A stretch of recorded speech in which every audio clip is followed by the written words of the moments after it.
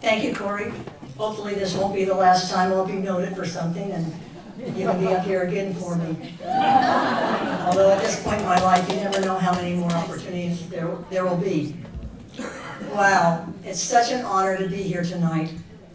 To be one among 3 other incredibly talented women who have advanced the sport of surfing so honorably. I must thank Dick Netz, who actually wore his dress Levi's tonight, and the Surfing Heritage and Culture Center, who worked so hard to collect and preserve the history of our sport. Dick, you're one heck of an advocate, and the surfing community is really fortunate to have you working on its behalf.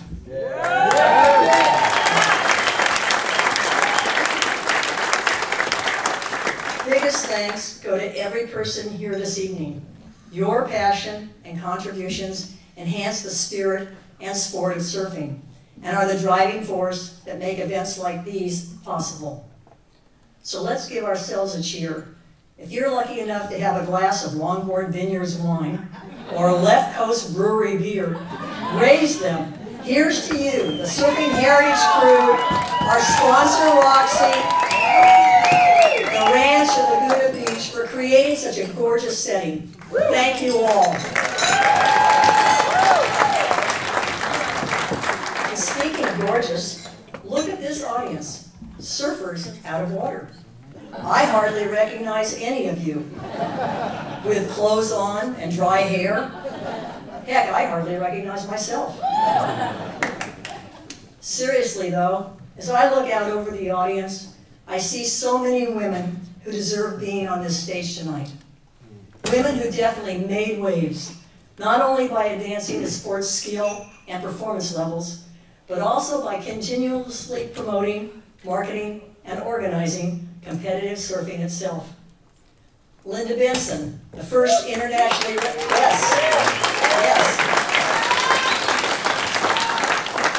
first internationally recognized female surfer, and the first woman to surf Waimea, which meant I didn't have to paddle out there, thank goodness.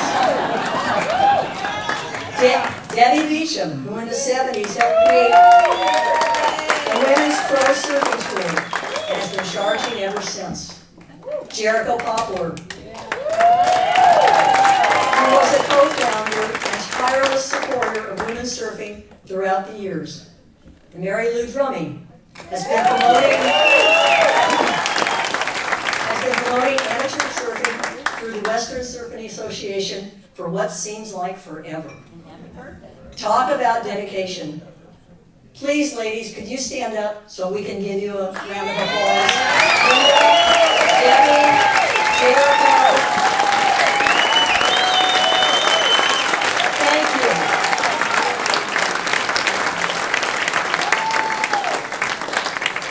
Thank you so much for all you've done for surfing. My life philosophy is that timing plays a huge role, and it's something you have very little control over. My timing was fortunate in that my career coincided with one of the largest waves ever to hit surfing, the 1960s.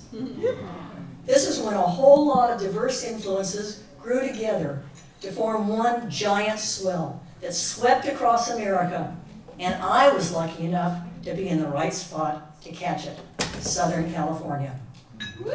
Our coast became a confluence of surf-themed music with Beach Boys, Dick Dale, Jan and Dean, surf-themed movies with the Beach Blanket series, Gidget and the Endless Summer, and surf-inspired clothing with Hang Ten and Ocean Pacific.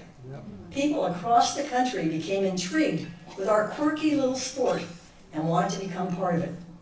Madison Avenue, being the sharks that they are, quickly took the bait, and what once was limited to the immediate coast became a new sensation and a lifestyle.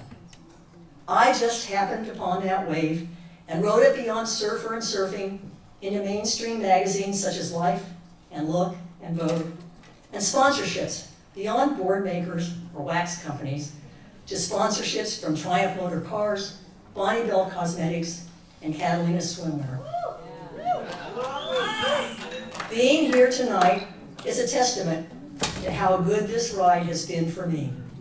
My wave is still in motion. It's just getting a little smaller and a lot slower as I get closer to the beach. So it is with great humility that I thank the great sport of surfing and all its wonderful and eccentric characters. All of you for allowing me to drop in one hell of a wave, one that has lasted over 60 years. Thank you.